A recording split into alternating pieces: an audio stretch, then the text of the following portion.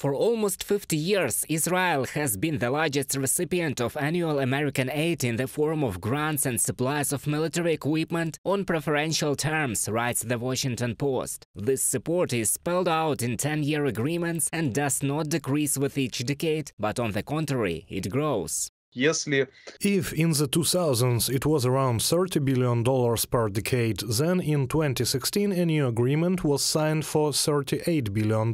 Respectively, every year it is $3.8 billion. We also know about the exchange of intelligence, about the training of soldiers that the Israeli army undergoes under the patronage of the United States of America. A similar version of security guarantees for Ukraine is now being discussed by the United States and allies. Their essence was explained by National Security Advisor to President Biden, Jake Sullivan.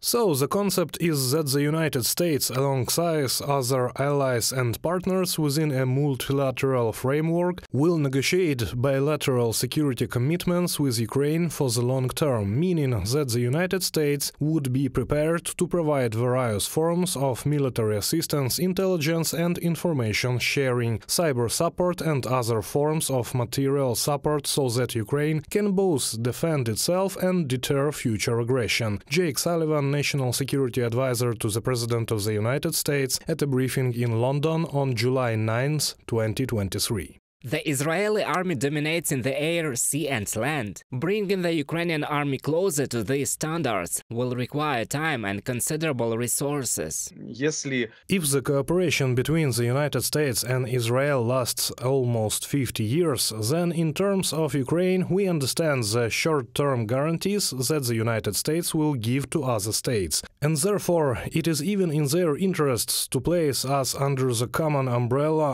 of Article 5 of the NATO-Washington Treaty, since we understand that the issue of funding that will be needed for the Ukrainian army is larger amounts than what is allocated to Israel.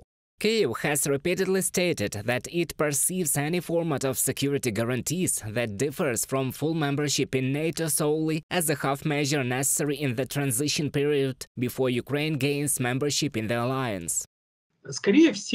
Most likely, in fact, no Israeli model will work for Ukraine. It will be necessary to develop some special Ukrainian model. And again, it should be noted, and President Zelenskyy has repeatedly emphasized this, that in fact Ukraine's ultimate goal is to join NATO. Even if not now and not tomorrow, ultimately we must be a member of NATO, and this will be the best guarantee of security for Ukraine. Guarantees and long-term support for Ukraine can be based on military assistance in the construction of the armed forces, experts say, and the foundation of such support should be financial guarantees for the long or medium term. At the same time, security guarantees from allies may contain different components. There should be sanctions and weapons, finances, air defense, aircraft, the president of Ukraine believes, and these guarantees will be needed only on the way to NATO, Volodymyr Zelenskyy stressed. Reported by Roman Smoler, Natalia Belokudya, UATV News.